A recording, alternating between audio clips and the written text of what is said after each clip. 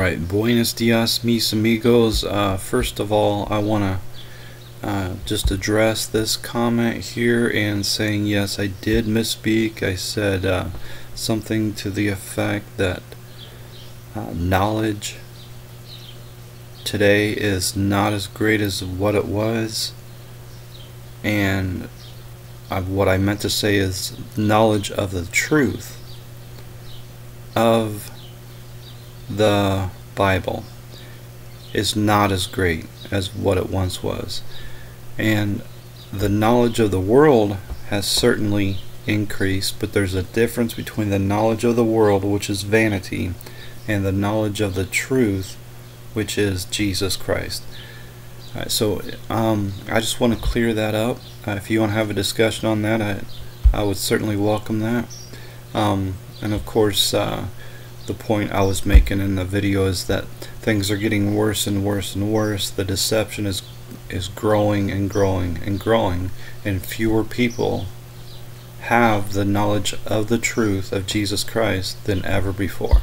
And that's why we see Jesus asking the question, nevertheless, when the Son of Man comes, shall he find faith on earth? Okay, just wanted to clear that up, because I knew when I said it, I didn't say knowledge of the truth, I just said knowledge. Anyways, who cares? Let's continue. Alright, so there's two videos here I want to share real quickly. Alright, Pastor Jimmy Pickett. Good morning, everyone. I'm Pastor Jimmy Pickett, and the verse I want to share with you today is Revelations chapter 20, verse 4. If you read the first three verses, it's talking about the return of Jesus Christ, folks.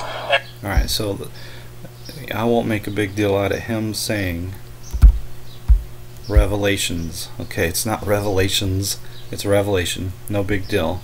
What is a big deal is blatantly lying about the Bible. Chapter 20, verse 4.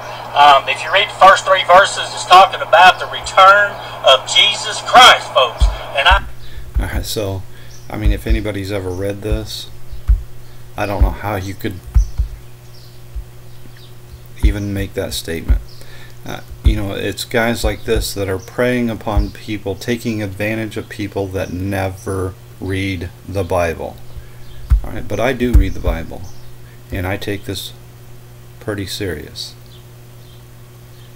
Revelation chapter 20. I'm going to read the first three verses. And I saw an angel come down from heaven, having the key of the bottomless pit and a great chain in his hand. That's not Jesus coming down from heaven. What's he say exactly? It's not the return of Jesus Christ, folks. And he laid hold on the dragon, that old serpent, which is the devil and Satan, and bound him 1,000 years. That's not Jesus Christ, folks. And cast him into the bottomless pit. That's not Jesus Christ, folks. And shut him up, and set a seal upon him, that he should deceive the nations no more, till the 1,000 years should be fulfilled. And after that he must be loosed a little season. None of this is talking about the return of Jesus Christ, folks. Alright, so this guy's just lying right out of the gate. And this is the kind of people that are teaching this 1,000-year reign of Jesus Christ that is not mentioned anywhere at all in the Bible. Alright, so let's go to another video. I mean, when they start, one lie is enough. When you tell one lie, you ruin the whole thing. Your whole message is no good. Now let's go to this guy here. Let this mind be in you. Alright, so let's listen to what he has to say.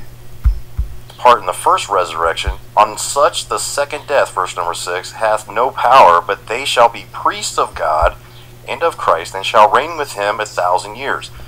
Now, who are these priests? These priests are not us. We've never been given the promise to be priests. Alright, so this is your experts right here. Oops, let's go here. These are your experts. This guy and this guy, these are the guys that are preaching this idea that a Hollywood movie called The Left Behind is the true gospel of God, that they're putting their hope in this Hollywood movie that is absolutely not true at all. And they are preying upon people that do not read their Bible. They're taking advantage of you folks that don't read the Bible. They're taking advantage of the lost. Alright, you think about Jesus. He has come to call not the righteous but sinners to repentance. And so when we're called to preach the gospel to every creature, we're called to go out there and preach the gospel to the lost, that they might have eternal life like we have eternal life. Okay. So he's referring to, let's see, where are we at here?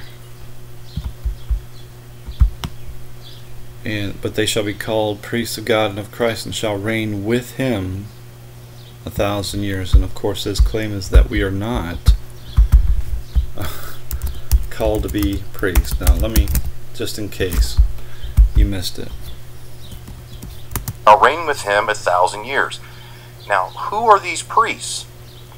These priests are not us. We've never been given the promise to be priests. Alright, so in 1 Peter 2, chapter 9, or chapter 2, 1 Peter chapter 2, verse 9. Alright, so if you've never read the Bible, you wouldn't know about this. But here in 1 Peter 2, you are a chosen generation, a royal priesthood, and holy nation. Now we can go to Exodus 9 and see that God says to Moses that, and ye shall be unto me a kingdom of priests and holy nation.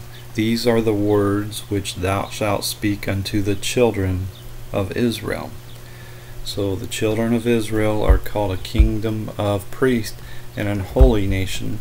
And here in 1 Peter chapter 2, ye are a chosen generation, a royal priesthood and holy nation, which in time past were not a people, but are now the people of God. And of course, had you read even the first chapter of Revelation, you would have saw that, hey, Jesus Christ has made us kings and priests unto God and his Father. So you couldn't have been more wrong. You're just flat out lying. And there's, one thing to be wrong, and there's another thing to be a liar. And that's what these guys are doing. They're lying. And being wrong is, I don't think, is an excuse, is it? And you better get it right. If you're wrong, you better start getting it right, because you're giving the appearance of a liar. Alright, and so I just want to show this, that, these guys that, you maybe think that are experts and scholars, they're all liars. It's not what the Bible says. Not what the Bible says at all. And I guess one more point, and then I'll end it here, make it short.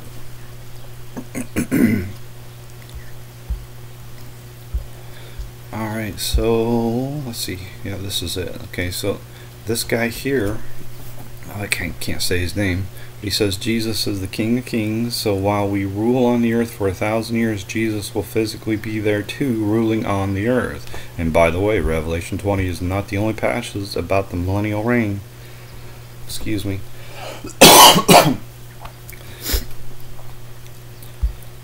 In the Old Testament, it mentions every nation coming to Jerusalem to worship Jesus, meaning he will be physically on the earth.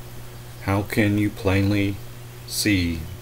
How you cannot plainly see that is beyond me.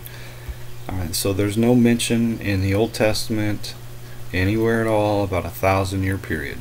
All right, when it's referencing Jesus in Jerusalem, and this is obviously in reference to the life to come after his return. I mean, it's obvious as can be. When Jesus returns, it's the end of the world, and there's a new heaven and a new earth. All right, so this reference to Jerusalem in the Old Testament is in reference to the heavenly Jerusalem, which is above. And the Jerusalem which is above is the mother of all, mother of us all. All right, where are we at here?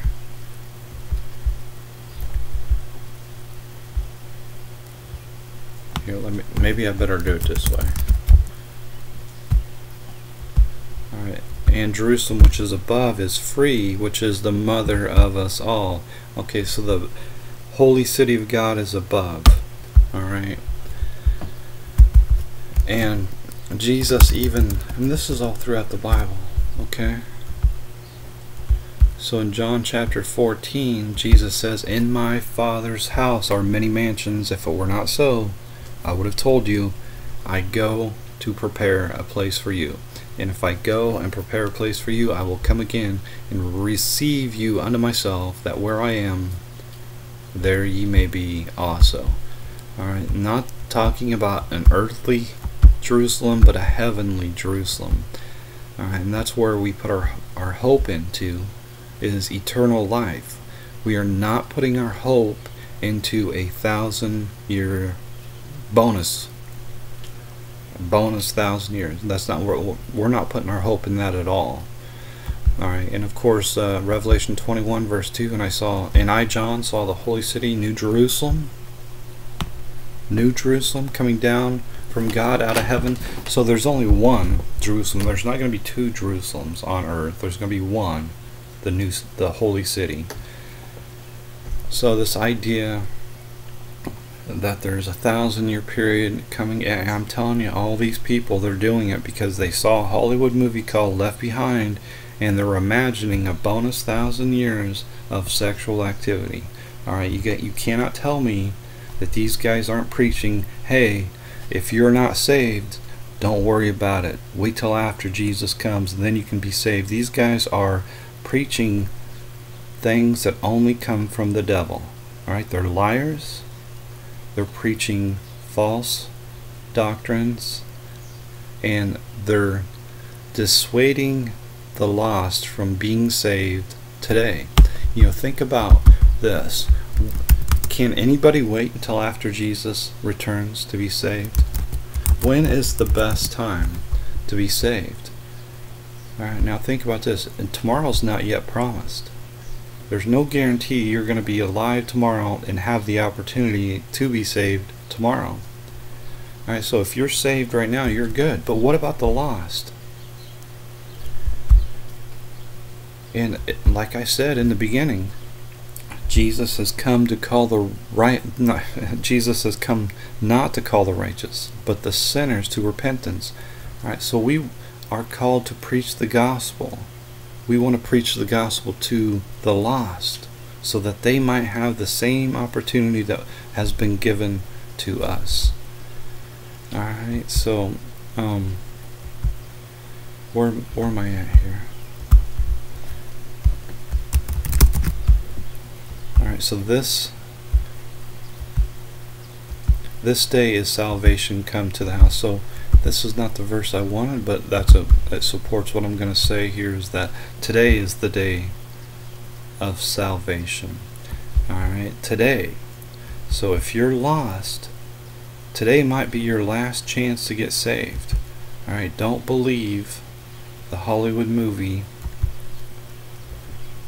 Left Behind. Right, so I'm not sure exactly what. Right here. Okay, found it. 2 Corinthians 6. For he saith, I have heard thee in a time accepted, and in the day of salvation have I succored thee. Behold, now is the accepted time. Behold, now is the day of salvation. Alright, so you do not want to give the lost any false hope of, well, you can wait, because they can't wait. If they're not saved today, if you don't preach today is the day of salvation, you're misleading them. It's one thing to mislead people that are saved, because no worries, they're saved, sealed, secured, sanctified forever. What we want to do is preach the gospel to the lost and let them know, hey, you have an opportunity for everlasting life today. Do not put it off any longer. Alright? And that's the problem. This is the biggest problem I have. I mean, it's evil. It's cruel to teach this idea of a 1,000-year period coming after Jesus comes in the clouds of heaven. And I'll end it on this right here. I mean, there are numerous examples I could give, but let's just look at one. And the most obvious is that when Jesus comes in the clouds of heaven, men's hearts will be failing them for fear and for looking after those things which are coming on the earth, for the powers of the heavens shall be shaken when Jesus comes in the clouds of heaven. Why are people having heart attacks?